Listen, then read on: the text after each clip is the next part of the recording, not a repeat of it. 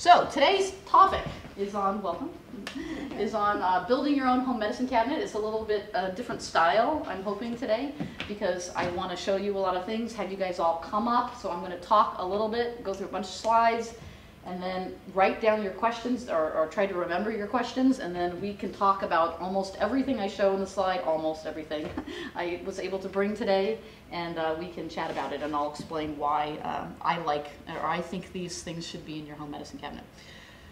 Some of the basic stuff, like having ibuprofen or something like that, I'm not talking about because I'm trying to stay focused a little bit more on natural things or on things that you may not have thought about having in your medicine cabinet in the past. Okay, so we're going to start with open wounds.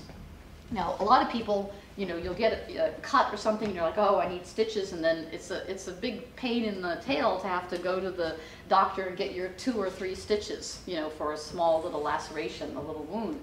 And the reality is a lot of wounds that are small, like up to even, depends on your comfort level, but I'd have to look at the wound, but you can even go 5 or 6 stitches worth, what you would think of 5 or 6 stitches, you can handle at home very easily yourself. So, and people don't realize that, and it'll actually look better too, because you don't have to suture it. So I wanted to talk about that a little bit. Okay, so the first thing is, if you think that you want to try to, if you're a hiker especially, knowing this, so that would be you, Jess Ann, right? Yes. Knowing this and having this in your little hiking kit would be something that could be useful. It's what I would recommend, and I am a big sports enthusiast. I hang glide, I'm an offshore sailor, big 44-foot sloops, I whitewater kayak, I was a whitewater raft guide, I've done it all, right, whatever. Hiking, kayaking, and bicycling's one of my favorite sports, so I've crashed and had road rash. So a lot of this stuff, I've built over the years, but then when I became a naturopathic doctor, I learned a lot more about how to do things the right way. And so one thing that you should have at home and be prepared for, that's very easy to be prepared for, and you can make a hiking kit that prepares you for this, and you can use the same one at home, which is be prepared to irrigate the wound with a lot of water and use several minutes. This is one of the best, most important things you should do for any wound, is irrigate. And I don't think I appreciated that when I was growing up. You just want to put rinse it real quick and put some AAA antibiotic. No, like 2 or 3 minutes of continuous hard flushing. Now you don't want to push the water into the wound and like open it up type of thing, but you keep squirting it. And one of the best things to use is a syringe. So like this is the one that I would take hiking with me. It's just a super simple, this one's a 30 ml syringe. You can get them really cheap, but there's some multifunctional items here that I'm going to recommend for you. This is an ear syringe for ear lavage, but it's perfect to use for irrigation of a wound as well. So hey, if you're going to buy something, get a 2 for 1, right?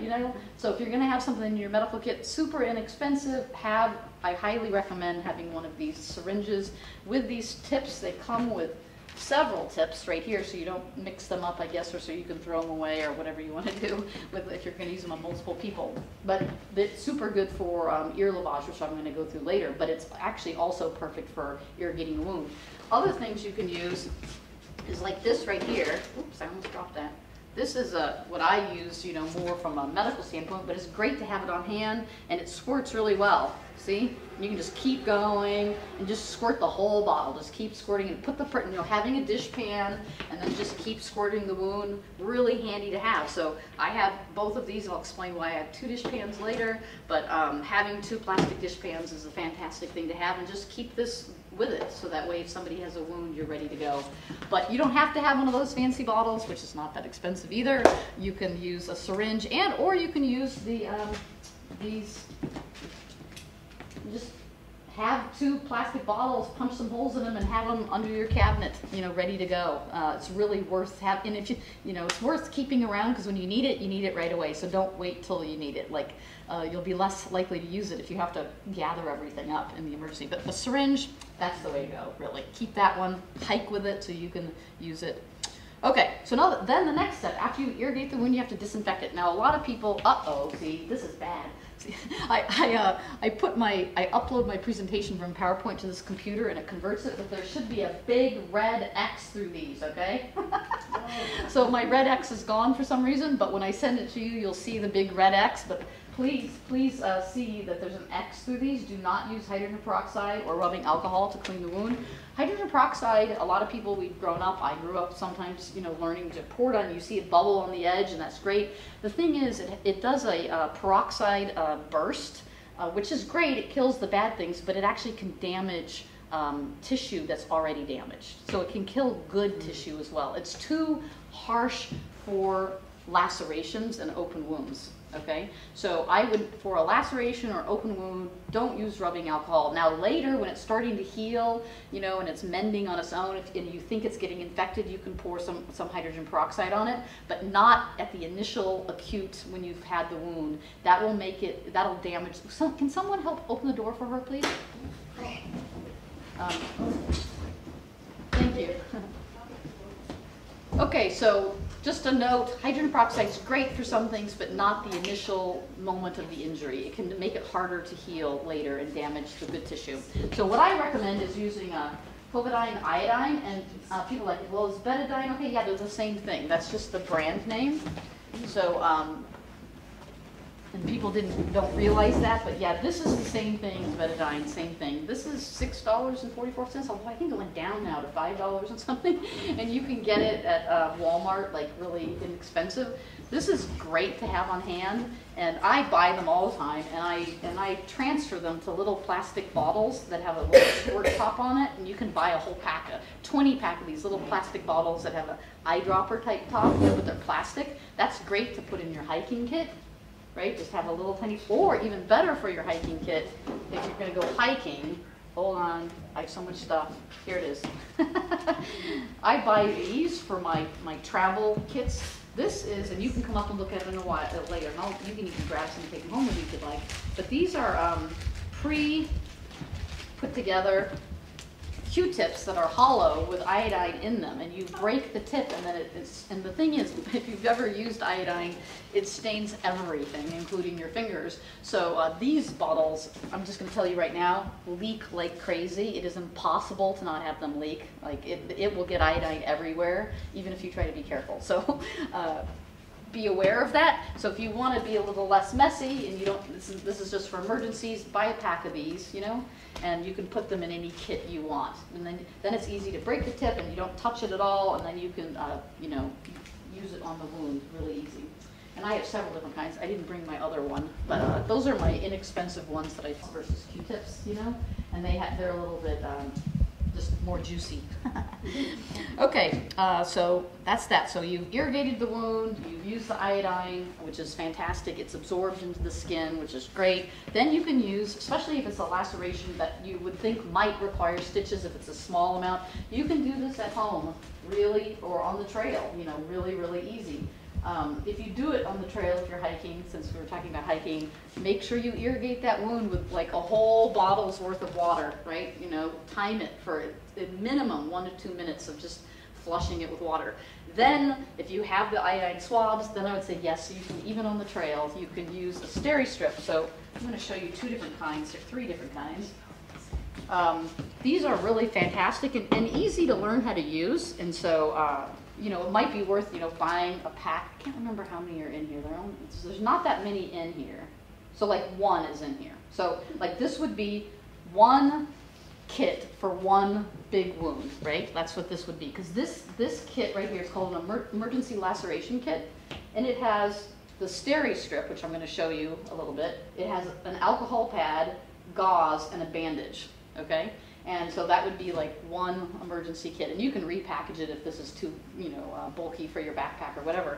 But the main thing to know about these, and you can buy them without being in a kit, you can buy them also just like this, right, and on the other, and then at the same time pull the wound closed, and you would have to use like a bunch of them. So you could buy a whole pack of these and then just make your own steri-strip, in essence, right? Okay, so it's up to you what you want to do, but those are 3 different ways to do it, and you can take a look at these up here. I'll open one of them up for you to look at too later.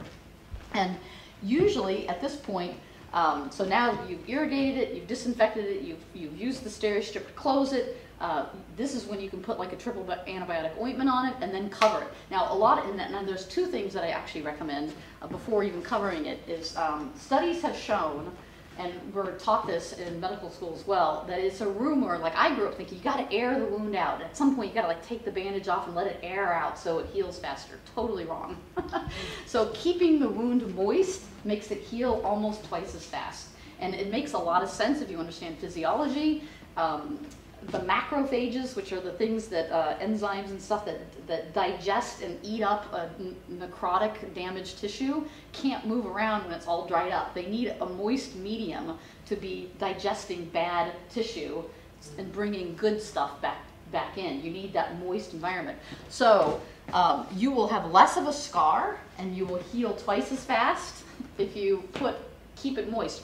If you have a big laceration or an abrasion, like, you know, road rash from cycling or something, you know, keeping that entire area moist and covered is the thing to do. So my favorite thing to use for that is either this or this, and I'm going to show them to you. Hold on, here we go. And you guys can come up and look at all this, but you can use a honey and moist. And then after you put that, it's sort of like sticky, you know, and you just sort of stick it over the wound. What's great about honey is it's antimicrobial, very effective for burns too, so it's great. So it's multifunctional, so if you want something for burns and for other things, and you can cut the piece and make it smaller if you have a smaller one, and it won't stick to the wound. That's what's fantastic about honey. So when you have to change the dressing the next day, because let's say it's oozing and pussy and everything, honey will not stick. You can just peel it off. So it makes it great for kids, so you won't have them scream if you have to try to change the dressing. But none of these dressings, if they're moist, should stick. That's what's even better about it, right? So this is a very natural one that I've used on people with venous stasis ulcers and diabetic ulcers on their legs. I've used the honey bandages on to great effect. Another one that I like is this one called, is the Silver Seal, right? And it's a hydrogel, and that's the main thing. It has a high, non-stick, high water content, may prevent scarring. It's all because it's keeping it moist. So they come in little individual packages like this.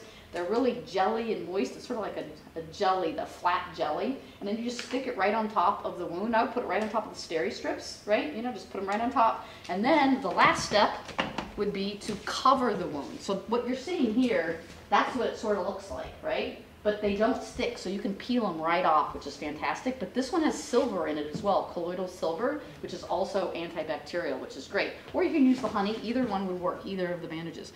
Okay, so keep the wound moist and covered. So here's the honey. Here's another material that I've used, and it's not in a bandage form or a gauze form, but it's like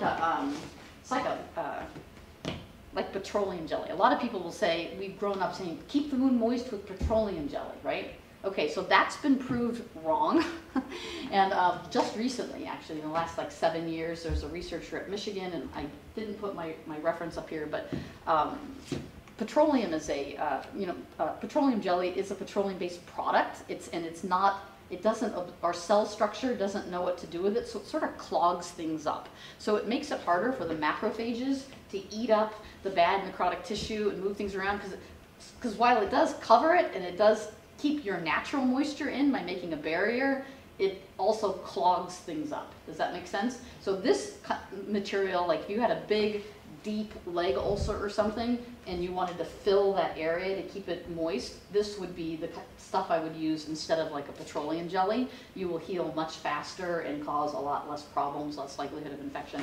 And that is a hydrophilic, which means water-loving wound dressing, and I would use that instead of petroleum jelly.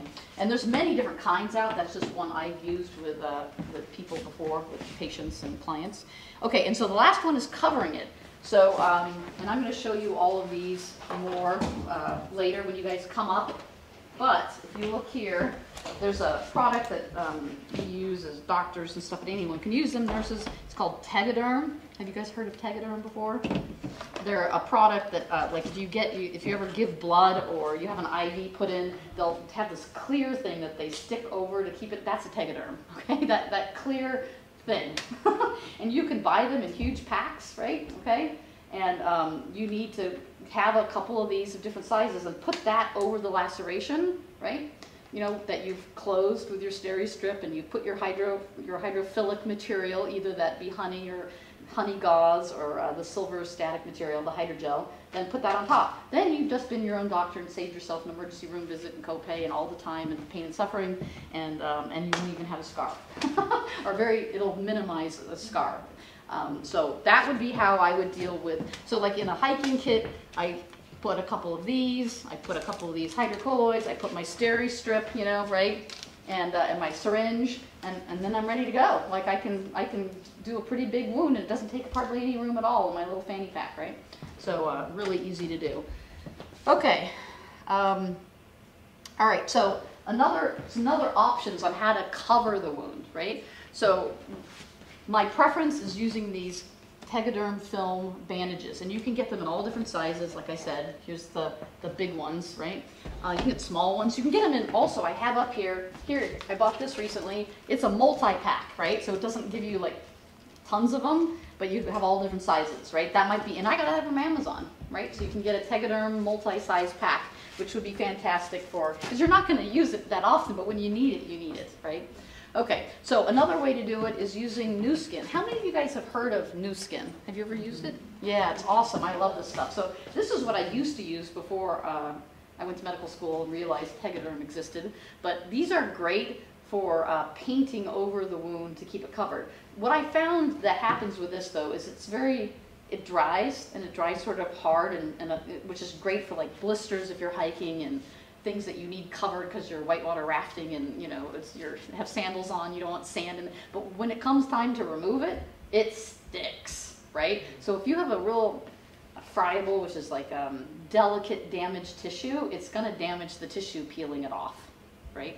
So sometimes you don't care if you're in the middle of nowhere, like some of the stuff I've done. And this was great because it prevented infection and all that. But then you're going to have to work on it to peel it off. And I think there's a picture here that shows them, pulling it. That's basically, that's really, it'll pull on the skin around the wound. But if you have a blister, it could be perfect. That's what you want because, it's fine. But I love having these, and I usually keep these in my hiking kits as well, these new skins. All right, so let's keep going because it's not all about laceration. So blisters. So I'm a big blister person. I get blisters all the time. I've got like 3 right now because I was at a conference. I had to walk around in Phoenix. Did you know it was like 119 degrees in Phoenix last 3 days?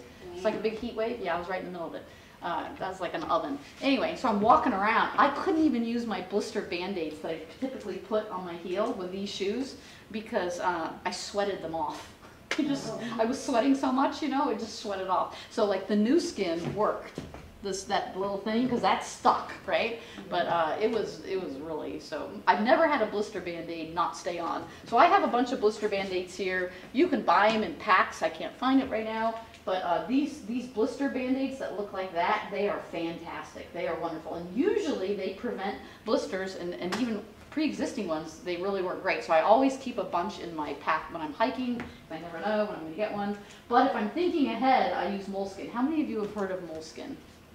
Yeah, that stuff's great. So if I had been thinking ahead, I would have put the moleskin on before I got my blister in the last 5 days, and I didn't. So that's super nice to have in your pack when you're hiking as well. And if you have kids or anything like that, or grandkids, having some moleskin and blisters, things are really great. Okay, so now we're going to go on to bruises and impacts. And remember, I'm coming from the perspective of a naturopathic doctor. So some of this stuff, you can go to the pharmacy and get, allopathic suggestions.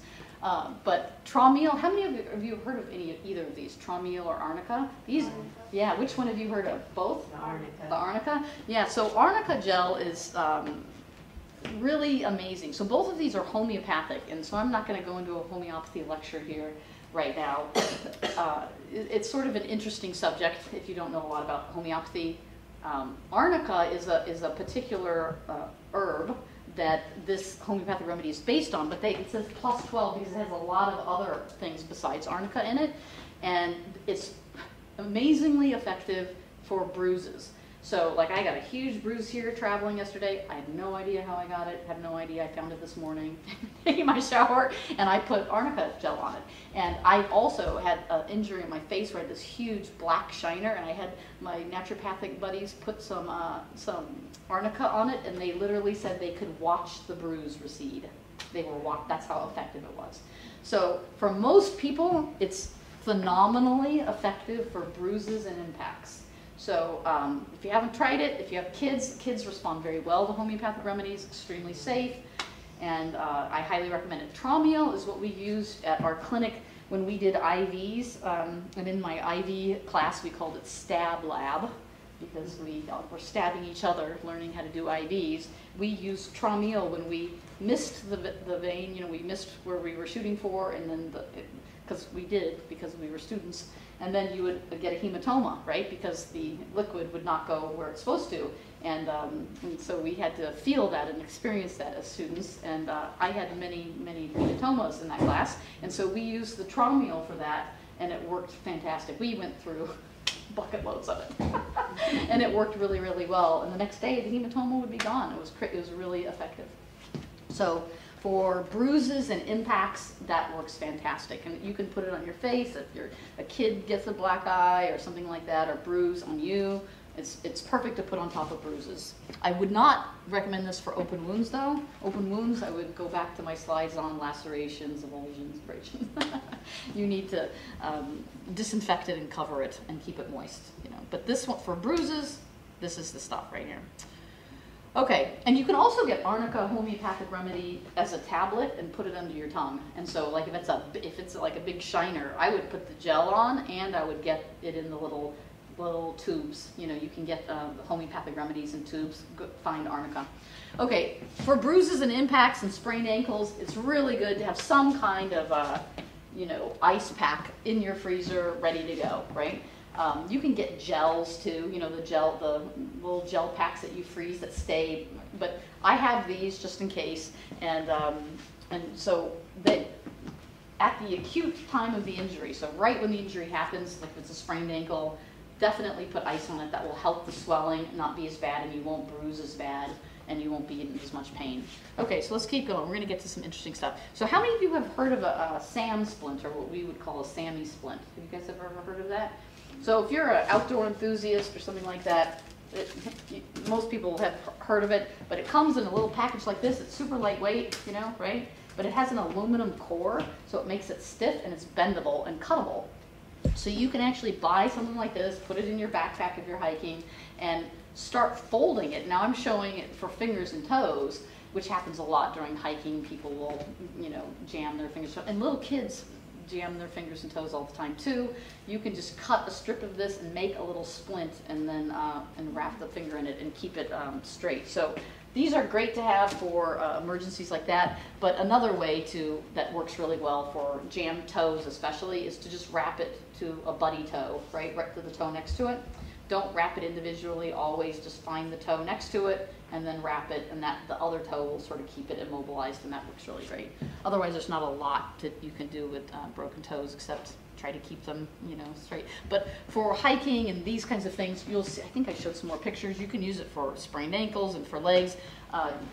Like you can fold it in half and like put it and make a brace around your ankle. So if you get on the Sam Splint website, they show pictures of all the various. That's what's great about this, is you don't have to buy an ankle brace and a wrist brace and a toe brace. Like this will do all of it, right? You know, you can bend it into the shape to be useful for whatever one, and it's so lightweight and easy to have on hand, which is why I recommend them. Okay. All right, so let's talk about earaches. I'm trying to go quick so we have time for you guys to come up here and ask me questions.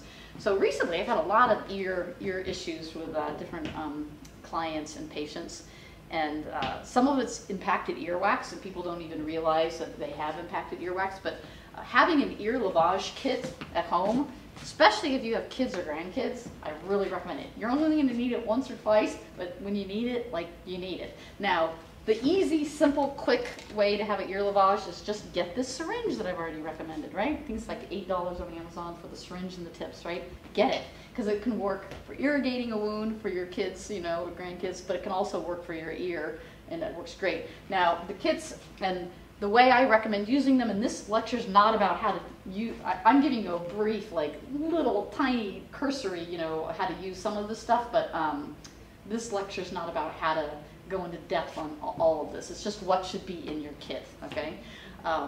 You have my number, you can call me on the phone. I've walked people through remotely how to use an ear lavage kit in Texas. That would be my twin, my sister. Anyway, but yeah, you should, when you put it in here, in your ear, I always use the words north, south, east, and west. So for the syringe, squirt the entire syringe in a northern direction. So don't squirt it directly in your ear. Try to pick a direction, right, and squirt it, and then fill it up again. Squirt the other direction, north, south, east, and west, because you're trying to get behind the wax or behind what's ever there to dislodge it, okay? You don't want to impact it further, right? So you have a lot better luck if you angle it in all 4 directions and do a lot. So like with this one, this is the one you can get at Walgreens or in Walmart. It comes with a little pump and has this little tube, right? And this little splash guard, right? It has a splash guard and this little tip on it. And it comes with a bag with all kinds of stuff, right? So like, comes with 30 more of those plastic tips so you can throw them away. And then it comes with Q-tips and this is all for like $12, right? The whole kit that comes with all this. It has stuff to clean out the wax, although you shouldn't need that, okay? And I'll explain why. It's dangerous to stick stuff in your ear to try to, I would rather you try to wash the earwax out. And so I tell people to do 15 to 20 sprays in every direction, north, south, east, and west, right? And half hydrogen peroxide, half water. So use hydrogen peroxide and water. But first, before you use it, if you think it's an earwax problem, and I'll find it in a second here. Where did it go? Here it is. So if you think you're, like, for example, recently I had a person who went to, an adult, went to a hotel and they forgot their earplugs and they're very sensitive to the noises of the ventilation system going on and off and people partying upstairs and whatever, right? No earplugs, so they put tissue and gum together and put it in their ear. And it stuck. And so they pulled it out and they thought they were fine. 6 weeks later, they thought they lost their hearing. And so, and they were in pain, right? And so, and they were in another state, and I walked them through what I'm telling you now to do, but I'm not going to go through the whole thing. And I said, go to the drugstore right now, get in your car, drive to the drugstore, buy 2 things of D-Brox. You can get it at the drugstore. So everyone should have this on hand. Really, I believe everyone should have this on hand. And then buy an ear lavage kit if you don't have that syringe, right? Because the syringes you can't find usually at the grocery store, like or at the pharmacy, you know, like they won't sell these ones, but these are great because you can really put a lot of force on them. But you have to order from Amazon. These you can get anywhere. Like you can, if you're in Texas and Minnesota, I don't care where you are, you'll find one of these at Walgreens. But so this person I told to get this kit because they had it. But they use this first. So this softens the wax, right? So you put it in there, you massage it in, you let it sit for a while, and then you do it again 2 or 3 times. Then you put hydrogen peroxide and water in the kit and then do the sprays. And in this case, the client had a huge chunk of stuff come out and they were crying, it's not working, it's not working. I'm like, count the sprays, tell me where you're at. 15 each direction, right? And then all of a sudden, they went north and then they went west or something, whatever, the other direction. And then it only took like 3 squirts in the other direction. And they're like, oh my God, you can't believe Dr. Deb what just came out of my ear. I'm like, and they're like, that's been in there for 6 weeks. So D-Brox works, right? You have to be patient though and put it in, let it sit, follow the directions. This softens the obstruction, and then the water will get it loose. And this works great with kids and their earwax too, right? So, so we're going to go on. So, oh, another thing is after this foreign object was removed from this person's ear, usually if they've had it in their ear for 6 weeks or so, or if this is something that's been going on for a while, even with ear infections from swimming in pools, like outer ear infections and middle ear infections, you can use a garlic mullein oil. And so that's 2 different brands right there. And it's been proven in medical studies to reduce pain, so analgesic, more effective than antibiotics and anything you can get at the doctor.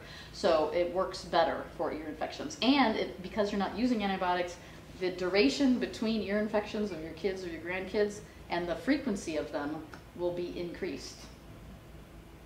So you will have less ear infections and less frequently, and they won't last as long, right? So garlic mullein oil, if you have any kids in your environment whatsoever, you should have this in your kit for sure. All right. So, and then for like the client that I had as an adult, after we got the stuff out of her ear, I had her put some garlic mullein oil in and massage it in for the analgesic properties, the pain relieving properties.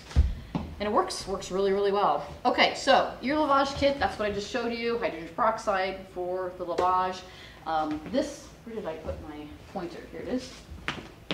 This came, all of this, uh-oh, hold on. This happens occasionally. Uh-oh, there it goes. All of this comes in the ear lavage kit. This is all the stuff that's in that little bag, right? So it's amazing what comes with it. Okay, so now I wanted to talk about another thing that I think all adults, so here's the syringe and the lavage kit. Okay, you can get, I want you to look at the price. That's not very much money. This is like astounding. And this is a wireless Bluetooth otoscope.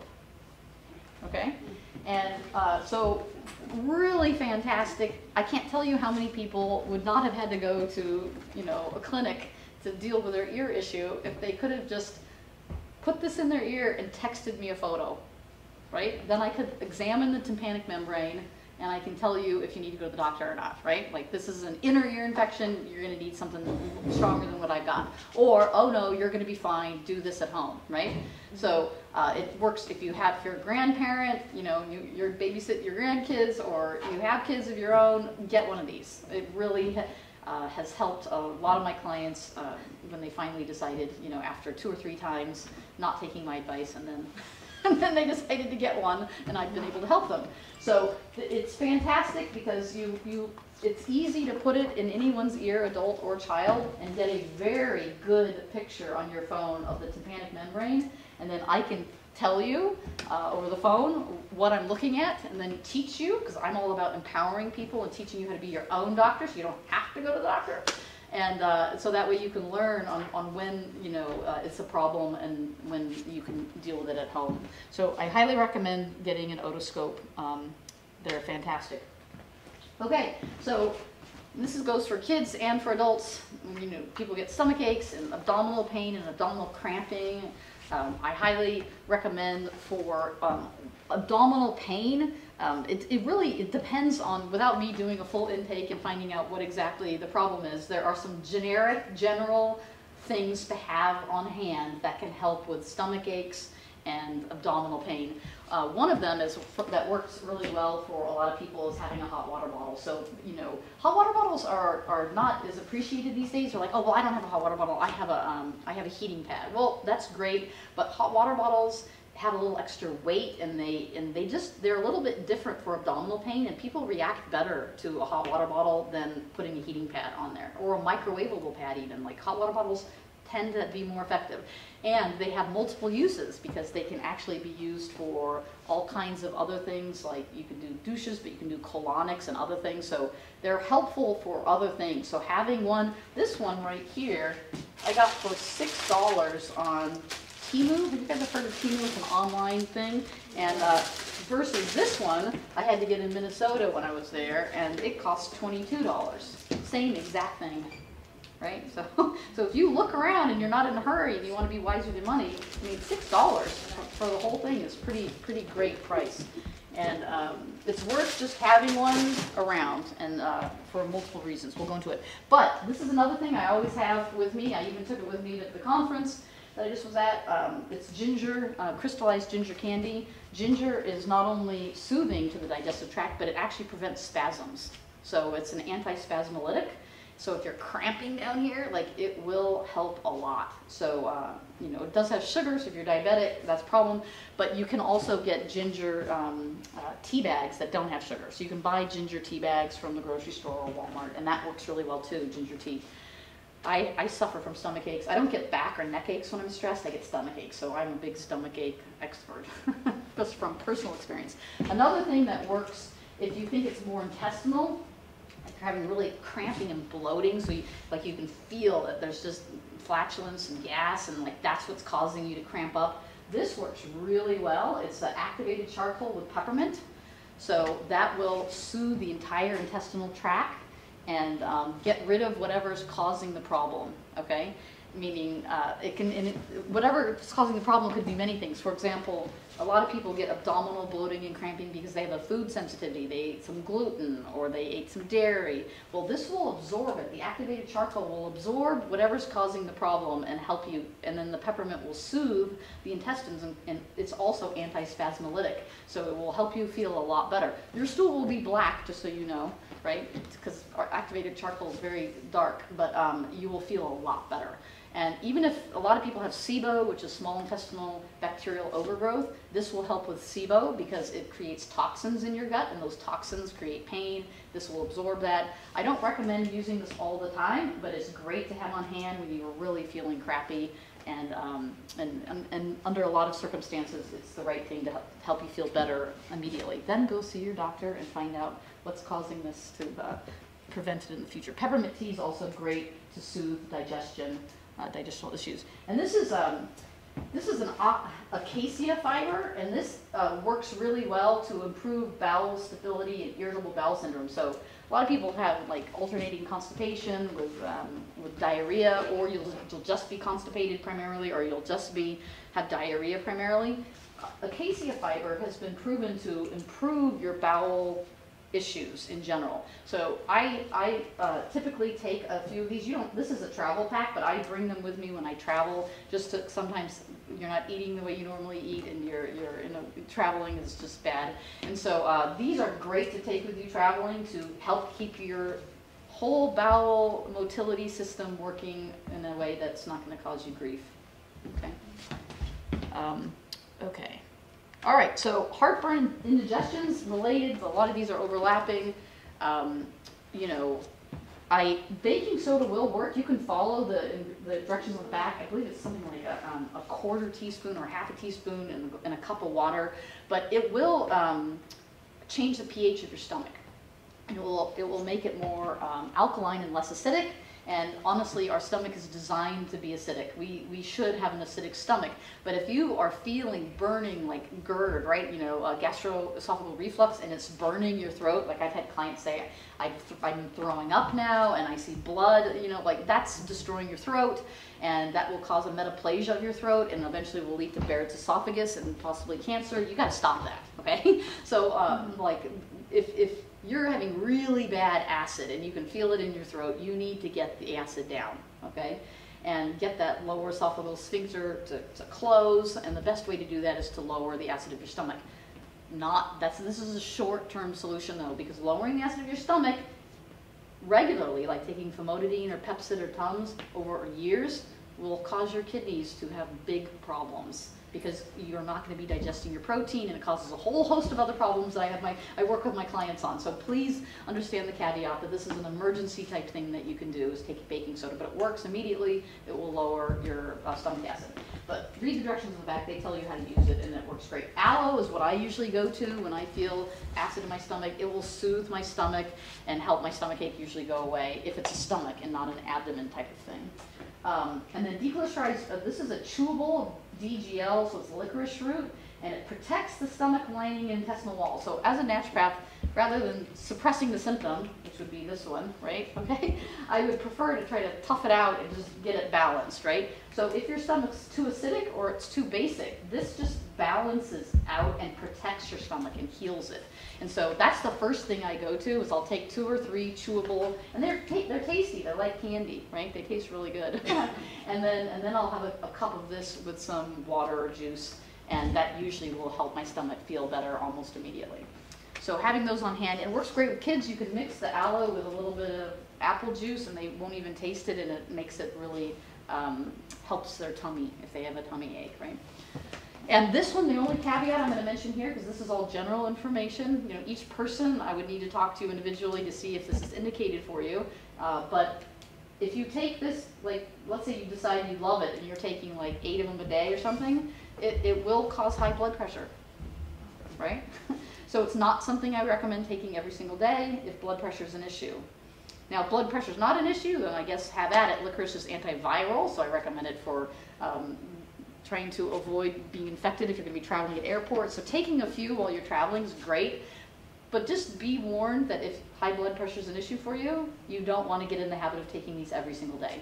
Okay? Taking it a couple times a week here and there, or whenever your stomach aches, not a problem. I just don't want you taking 8 a day for 5 years, right? Like, because your blood pressure might go up. Okay. And okay, so now we're going to go on to sinus congestion, some things that I think should be in your medical kit. How many of you use like a neti pot or heard of neti potting? Excellent, excellent, great job. So this is the one that I like to use for traveling right here. And sometimes at home when I'm feeling lazy and in a hurry, because you can do it really quick. You squeeze half the bottle through one side and then you squeeze the bottle. But basically you can buy these at Walmart, really inexpensive. It has saline, you know, little saline packets, you know, salt. And then you put it in here. If I think I am really feeling an infection, like I feel like I have something that I'm fighting, I will put 1 or 2 drops of iodine in it at the same time, right? And that will help kill anything in my nasal passages. Don't go overboard with that. Just 1 or 2 drops is fine. And another thing I'm going to mention, although because you know after a while you're going to start learning that this stuff works great for all kinds of stuff, I'm going to tell you about. Don't ever put it in your ear. Don't even get it close to your ear. Okay, so it's good for almost everything, but I'll tell you, if you even get a tiny, tiny bit in your ear and it gets near your tympanic membrane, it can cause hearing loss and excruciating pain. Absolutely excruciating pain. So if you think your kid has an ear infection, oh, I'm going to, Dr. Deb, I'm going to put it in their ear. Do not do that. Okay? Keep this away and out of your ears. Don't put it on a Q-tip in your ear, nothing like that.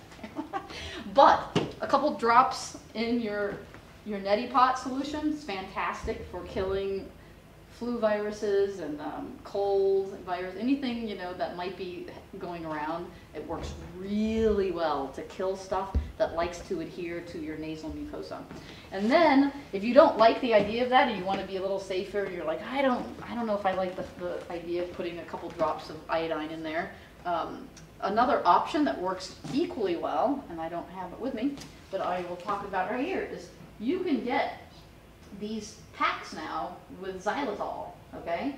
And that's awesome. So I buy bags of xylitol and I use it for all kinds of stuff, but it's an anti-adherent. It's a sugar alcohol, so it's very sweet and tastes good. So if you have a little kid and you're trying to teach them how to use an neti pot, put xylitol in it, because then they'll taste it in their throat and it actually tastes sweet, it tastes good.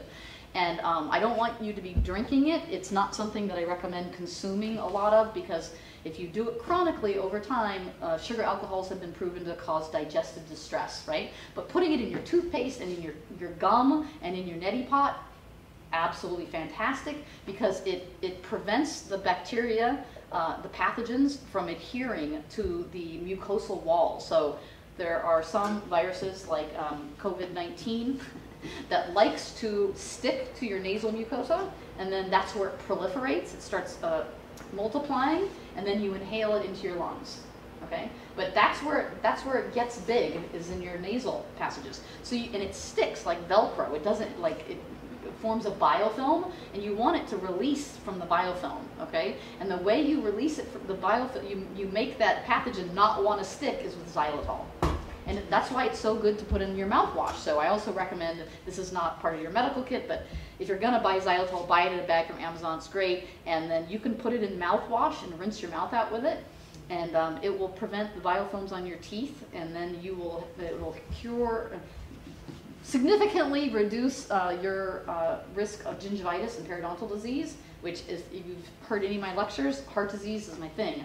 That's what I'm all about, and so xylitol will definitely help reduce your risk of heart disease if you use it in your mouth, because you're breaking the biofilm of the oral bacterial in your mouth, right?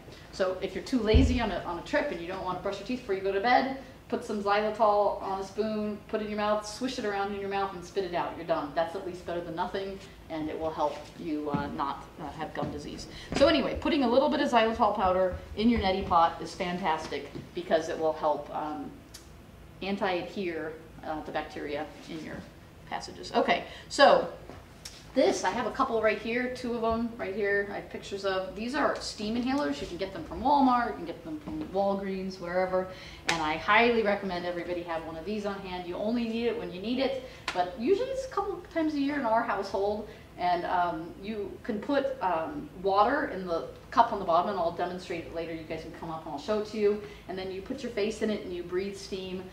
You can put other things in it, like essential oil, like eucalyptus or other things, but you can also just use water with a drop of povidone iodine in there, and you can inhale it into your lungs, and it will kill anything that may be trying to hang out in your lungs, and it works really, really well. It's also good just with water and saline. You put a little salt in there so you get some saline water into your lungs.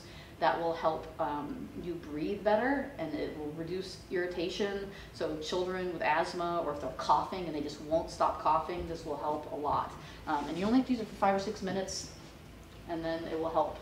So for people with respiratory issues and that kind of thing, you can have them breathe the steam, just water and saline, and then if they have mucus that's stuck, like they have COPD, you have them, I will have them lay on an incline, like on a couch. You get them so that way their head's sort of hanging off the couch, but they're inclined a little bit, and you have them breathe the steam from the floor. You know, you have steam coming up. And you can do a pot with hot water too, and put a towel over their head if you don't want to buy one of these, although these are convenient. And then you do on their back, now once they breathe for 5 or 10 minutes, the steam, if they're having a hard time breathing, the mucosa is all moist now, right? And so they can get rid of that mucus easier, and you do what's called tapotement on their back. So you get your hands, or you can use a vibrating tool that has a percussive element, but your hands work really good, and you just do this. Right? You do that all over their lung fields. Their posterior, so their back, their lung fields, they will start coughing, and that's a good thing, because you want them to expectorate the mucus that's stuck in the bottom of their lungs. And if they can get that mucus out, then they won't get sick, right? This is all stuff we should have known 2 or 3 years ago, right? Because it works really well. Okay. And it helps with kids who are coughing and they just won't stop coughing. And if it's a wet cough, like that you can hear the gurgling, right? You really want them to breathe steam, and you want to help them cough it out. And I also have cough syrups I'm going to show you that are expectorant. They help you cough out the mucus, and that would be this one, and I'm going to show it to you. I have it on the slides. But if it's a wet cough, you don't want to suppress the cough, don't take a cough suppressant. Don't give kids cough suppressants when they're coughing with a wet cough, because you want them to cough it out, okay? But if they have a dry cough, and it's just this dry, raspy cough, then have them breathe the steam, and you can give them a cough suppressant to try to soothe and get their inflammation down so they're not so irritated, you know. Okay, so let's keep going. Okay, sprained ankle. I'm going all over the place. So we talked about Traumeel. You can put that in arnica gel on the actual sprain to prevent the bruising and swelling from getting so bad that it causes these giant bruises. You know, you can put it all the way from your knee down, just put the gel everywhere. And then the main thing that I like to recommend for sprained ankles, what I was taught in naturopathic medical school, was to do contrast hydrotherapy. Now this is tough, but I'm going to explain it to you anyway. And so that's what like these two things are. But for an ankle, you'd need like a bucket, you know, a bucket that's bigger. But I've done this for wrists and for all the way up to your elbow. You can do contrast hydrotherapy. So I have 2 different colors, so that way, you know, we all remember that there's hot water in one and cold water in the other. And you want it cold enough that it's almost like ice water. So you can put ice in it, but then take it out. Like you don't want the ice floating around, okay? So as cold as you can stand, really, okay?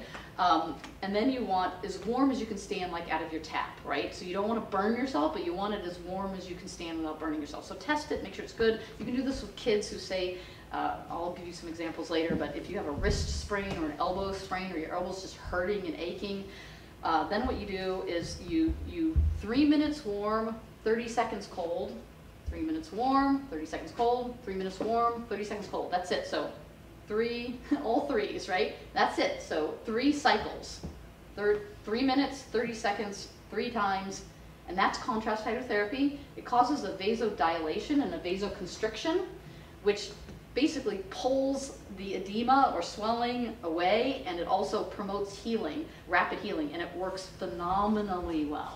And I've used this on many, many patients, pediatric patients. It works really well. I had a 14-year-old say, my elbow's hurting. I'm like, point, show me where. Like, and so how the person points is also informative to us as doctors, but you know, if they go like if they go like this, or if they go like this, right? It like tells me something about what kind of the injuries. And this person was like, it hurts right here, really, really, really bad. And this kid was crying, 14-year-old girl.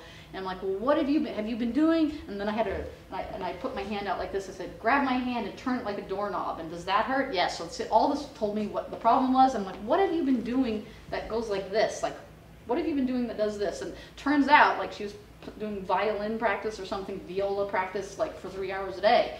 And well, that will pull, all these muscles pull right here, and it was the tendon was pulling off her bone. This happens with the young boys pitching, when they're pitching, young pitchers, okay? And they call it little leaguer's elbow, and it's actually very dangerous for kids because they can rip the bone off the bone, right? Because their epiphyseal plates have not fused yet, they're still growing. Right? So adults, it doesn't matter a whole lot. It just hurts and you got to get it to feel better, and the answer is stop using it. But for a kid, you really need to take it seriously when they complain about certain pains, especially if they're athletes or something, you know, like this, because their bones are still growing, and you don't want the muscle to get so strong that it overpowers the bone where the bone isn't fused yet. Okay, so in this case, I just had her do what I explained, you know, the 3 minutes, 30 seconds. She did this morning and night for the next 3 days, and it totally went away. She couldn't believe it. She did it on her own after that because it worked so well.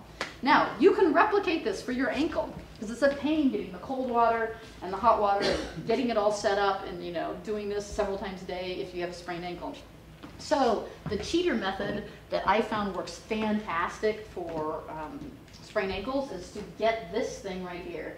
And it's a inflatable compressive brace, and they cost about $35 now, I believe, which is a steal. And they have a cold pack that you keep in the freezer. So you pull it out of the freezer, you slip it in the little sleeve that you can't see in here, and then you use this bulb to compress it. And basically, you do the same thing. You compress it up for like 3 minutes or so, make it real tight compression, and then you release it. You just use the release valve right here, and then you can feel the blood rush back in, right? So you're doing the same thing. You're doing vasoconstriction and vasodilation. So while you're watching TV for 10 minutes at night, do this, pump it up for 3 minutes, release it for 30 seconds to a minute, pump it up for 30, you know, like, and just keep doing this over and over. I would say at least 3 cycles, but if you've got this, you might as well do like 5 cycles, and then take it off. That's it. So you can do it while you're watching TV. Your sprained ankle will heal twice as fast. Okay, it works phenomenally well. And you can get these compressive cold things for knees and wrists and elbows. You can get them for, and shoulders even. I've not used it on a shoulder, though. That seems odd to me how you would actually, but, and then as you walk around during the day, I recommend using one of these for extra support. You know, so those are great to have on hand if sprained ankles runs in your family like they do in mine. Okay, here's a knee one. I've used just as successful with many of my patients. They're just astonished how well it works. And that's for medial or lateral pain. It almost doesn't matter what's causing the pain and swelling.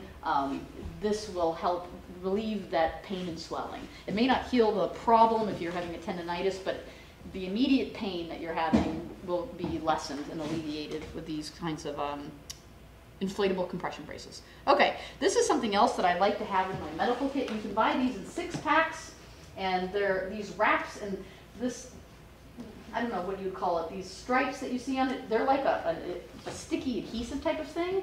And so it self-sticks, right? And so you can wrap it anywhere if you need extra support for something, right? So let's say you're on an airplane and your legs, your lower legs swell in an airplane or something, or you're on your feet all day. You can use them like a compression sock, right? But you can also use them for extra support anywhere you want. And so the scope of use is fantastic. I mean, you can use them for almost anything. You can get them in a 6-pack and a 12-pack for very little money. And I mean, all of them, they're all individually wrapped, and they come in this thing, and it's great to just throw it in your cabinet and have it for when people need an extra support. All right, so poisoning. Activated charcoal, I mentioned it for bloating with peppermint oil, remember? But having activated charcoal is something that I think everybody should have in their home medicine cabinet for sure. It helps with many, many things, but it also, like, let's say you think you have food poisoning, so I like to take a couple of these with me in a little pill case when I'm traveling, because I have been food poisoned at airports more times than I can count. And if you take a couple activated charcoal, it will absorb that poison and help you excrete it, and you will feel 1,000 times better, way faster if you have activated charcoal. If your kid has eaten something in your house and you think, I don't know what they ate, and they can't tell me, but I think they ate something. If you call poison control, the first thing they're going to tell you to do is, do you have activated charcoal? Can you give the kid activated charcoal? So as a, hopefully you'll never need it, but it's super, super good for you to have in your cabinet. You can use it for many other things, but this is the #1 thing poison control will tell you to use. And it's good for many other things too. Like I said, even bowel pain, you know, from, you know, if you have diverticulitis, you know, that causes toxins a lot of times. That will help a lot with that. So there are many other indications for it as well. Okay, so poison ivy. The reason why this one I had to put in, because I went to a conference a few days ago, but right before that I was in Minnesota at my twin sister's lake house, and she's like, Dad, let's blaze a trail. So I'm like, yeah, let's blaze a trail. And I'm covered in poison ivy right now. I've got it on my knee, I've got it on both feet, I've got it all over my belly and on both arms, and I'll show it to you, but it's finally gone down. So over the last week, I have become even more of a poison ivy expert than I was before. And so I used all of this, and I'll tell you what worked the best for me. So this is the homeopathic remedy, Rust Tox. It didn't work for me. Homeopathy is a whole nother discussion I might have a whole lecture on later. You either get it or you don't. The only one that I would say almost works for everyone was the arnica gel. Like, that seems to work for everyone, you know. But other ones, whether or not it works for you, it's hit or miss a little bit. Kids seem to react better. I don't know why. This one, Rust Tox, did not do anything for me, but that's okay. This was another homeopathic remedy I got, and it didn't help me at all either. This one works within 30 minutes of being exposed. You can scrub it off, and I didn't do it within 30 minutes, so it didn't do anything for me. And this one right here is a drawing clay, and I used that about 4 times. I covered my arms with this clay, and I've got it over here for you guys to look at. It's just a, it's either bentonite. Bentonite clay, I believe. It's not a kaolin clay. Yeah, bentonite, okay. So this is great to have on hand for all kinds of reasons, this healing clay, but it's very natural, and if you can get it on the poison ivy, you know, that region, let it completely dry and then rinse it off. That will help pull the oils out as well. I'd say it probably worked, but you know, I waited a day and a half before I realized I had it. It took over 36 hours for it to manifest on my skin, so by then it was there, it was in my skin, you know. So the clay honestly didn't help a whole lot, I don't think. It's hard to say.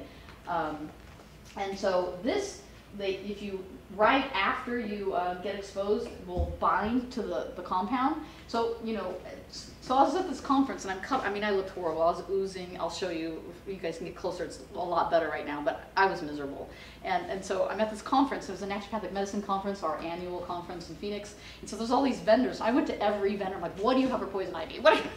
And so I tried like lowering my mast cells and all kinds of things. None of that works, because it turns out it's not a mast cell reaction. It's not a histamine reaction. Benadryl will not help you. I took tons of Benadryl. Didn't do a thing. Okay. But I will tell you what worked like a charm, which I guess I feel stupid that I didn't know this before, but I hope you all remember this if you're poison ivy. High dose vitamin C with vitamin B5, and I took it every hour. And within 4 hours, my swelling went down and it started drying up. Okay, and I've been taking it ever since. And I wait. It was vitamin C and what? 100% plant-based vitamin C combined with pantothenic acid, which is B5. And I found some medical studies, you know, because what am I doing? In my hotel room, I'm literally scratching and itching and feeling miserable, and I'm researching, and I found an article. And it makes sense because I have helped to deal with people with idiopathic rashes, which means rashes over their whole body for we don't know why. That's what idiopathic means. It's a fancy word for we have no idea why you have this. And so, and like that's very hard to treat rashes. Rashes are very hard to treat because it could be anything. It could be a food sensitivity. It could be a histamine reaction. It could be contact dermatitis. It could be stress. I mean, they're very hard to treat. And so, but the interesting thing is almost all skin rashes, I have had extremely good results with vitamin C. And the reason why is because it, just like hydrogen peroxide, it creates this peroxide burst, but it also heals tissue that's damaged. So high dose vitamin C works very well to heal the endothelial lining of your blood vessels to prevent heart disease, right? So I have all my heart disease patients on high dose vitamin C. And my dad, me, you know, because that runs my family, and it works really well. So I have a twin sister, and she had this idiopathic rash, probably from stress, actually, And she had to get cortisone shots like 3 times. And for 3 weeks, I was trying, she's like, Deb, you've got to help me because I'm going to die here with this rash.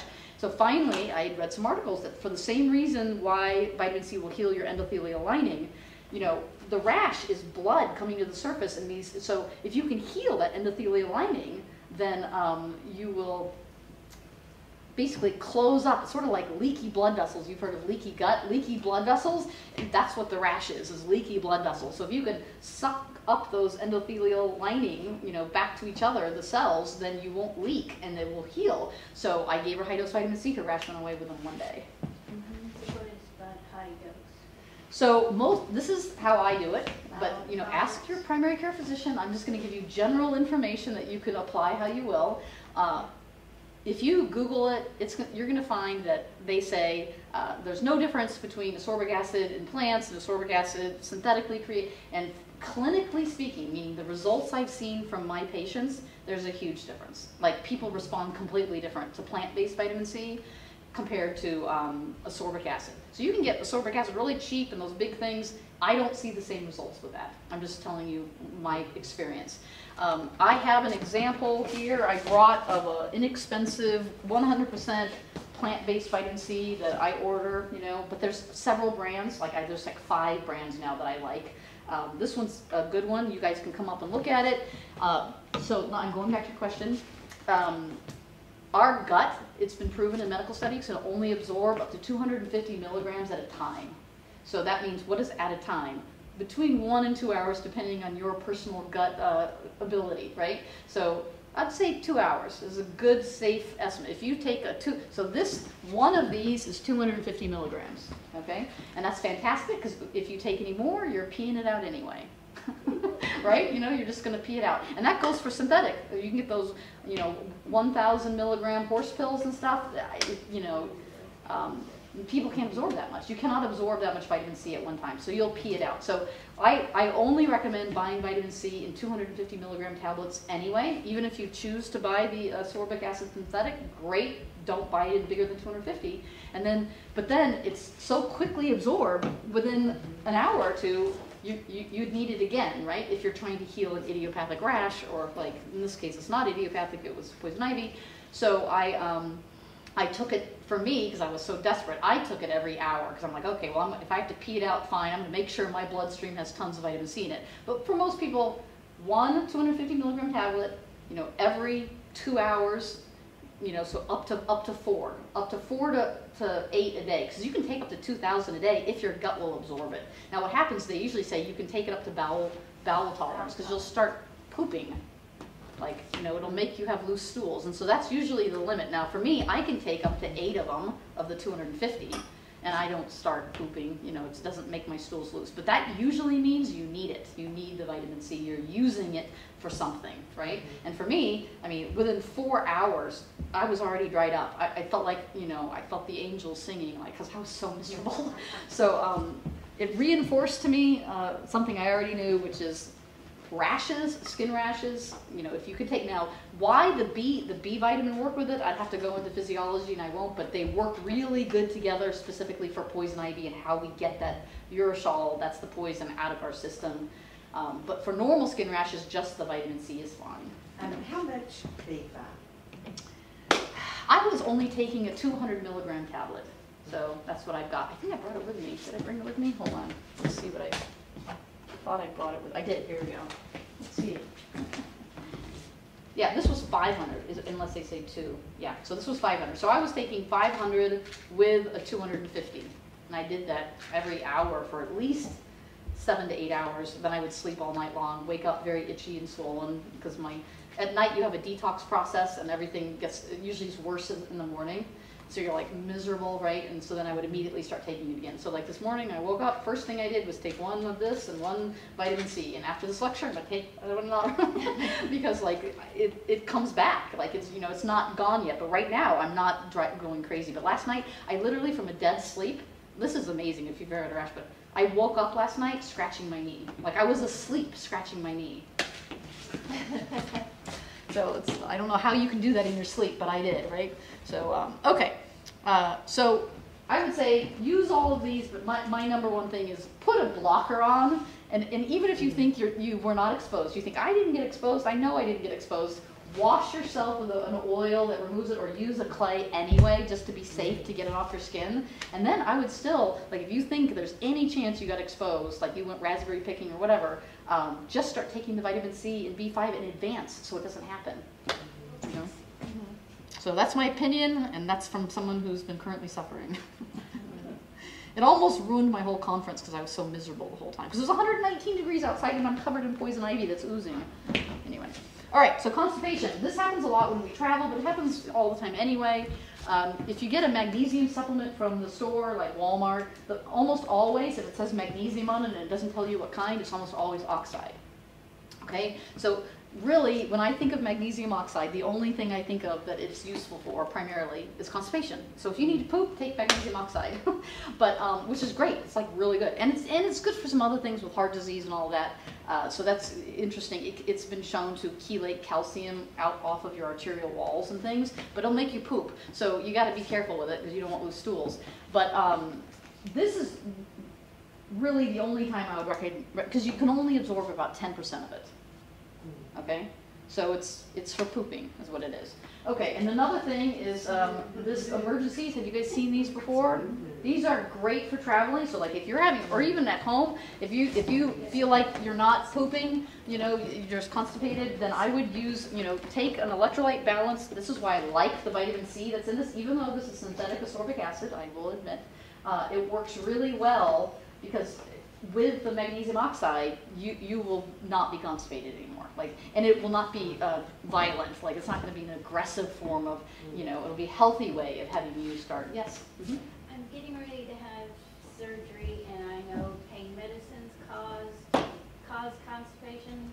So very should safe. I start with that? Yeah, very, very safe. So you can even get, like, you know, for someone who wants to naturally, by not taking, you know, fiber and all this other stuff they sell off the shelf, like a safe way of getting your system balanced and pooping that's safe and nutritive, like a nutritive way of doing it.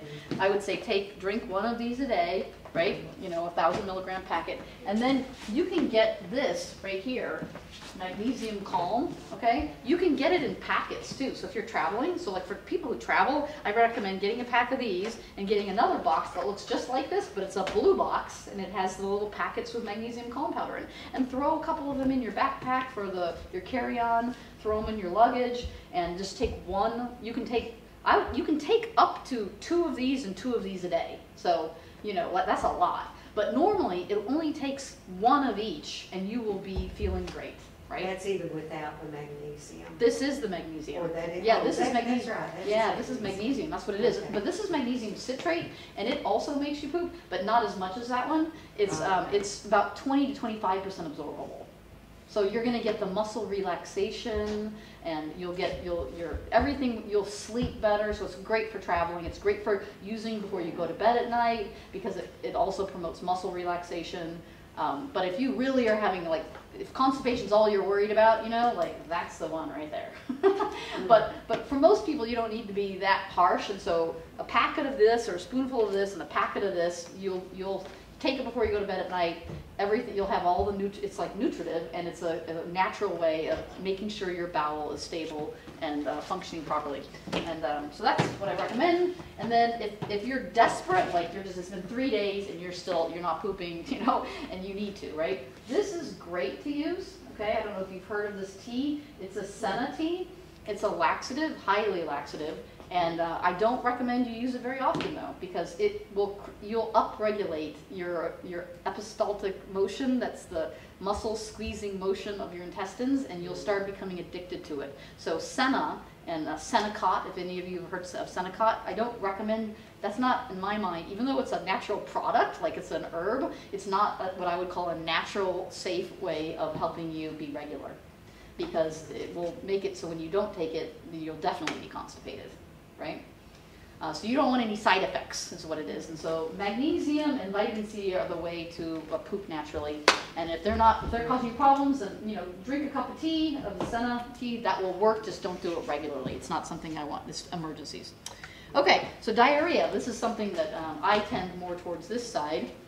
My stool got very loose, You take Saccharomyces boulardii, and I'm telling you right now, it says for occasional diarrhea, it supports healthy balance of intestinal flora. It works really well. You will stop your diarrhea. And I've had patients come to me recently, actually, who stopped going to church and other things because they, were having this as a problem for them, right? And within like 2 days, it solved their problem.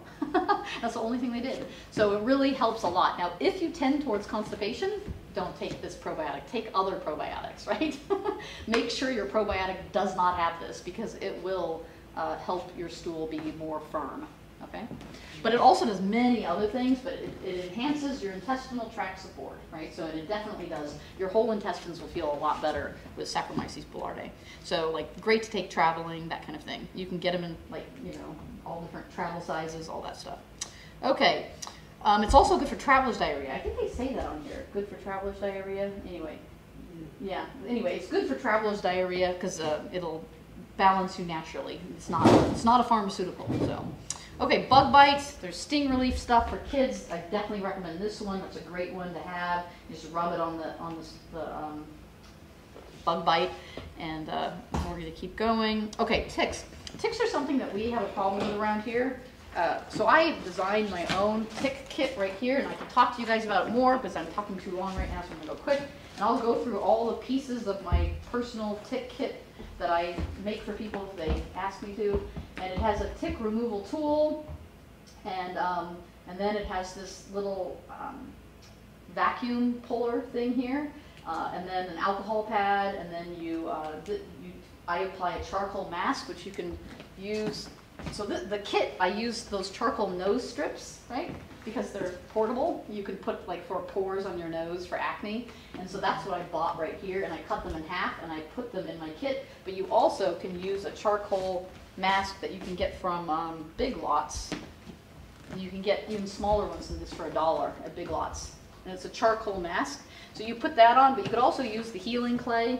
You just want something that's going to pull any of the local toxins from the tick out, okay? And the reason why ticks are a problem is because people get Lyme disease and all those, and that's a big deal. And if you can do this within 24 hours of the tick, actually, some studies say that the tick actually pulls, and it's the saliva. Anyways, I could talk about Lyme a long time, but within even 4 days of the tick being on you, if you get it off within those 4 days, you can decrease your risk of Lyme or any other contagious pathogen acquiring it from the tick if you try to do a procedure like this, okay? So I can talk to you guys more about that.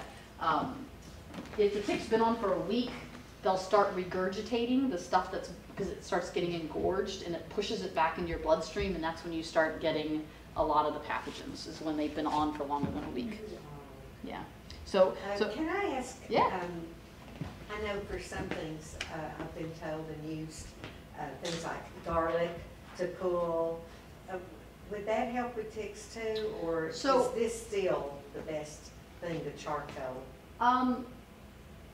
Garlic is not a drawing compound, so it won't draw, right? So you'll need something like this healing clay, which is like a draw.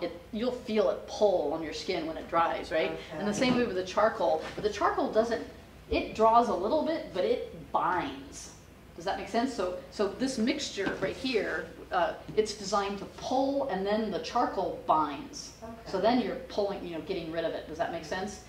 So like this one, the clay, you could put on it, it would draw, it'll pull anything in the immediate local region out, and then you rinse it off, and then, because it pulled and binded, and then you can pull it off. But garlic's antibacterial. Okay. So, so that would be this step right here. Okay. Right, the little iodine, and it's very antibacterial. In fact, some studies have shown that 6 cloves of raw garlic, if you mash it up and wait 15 seconds, because that's when you activate the allicin and all the antibacterial components. So you have to mash it, you have to crush it, but if you eat 6 of them and swallow it, which I will never do in my life, then that's equal to a dose of penicillin. So very, very antibiotic, but that's hard to do, and I would think it would throw up if I ate that. I don't know if my stomach can handle it. But yeah, garlic's great for killing things. And that's a whole other topic. I really love black garlic for chelating calcium out of your arteries to prevent heart disease.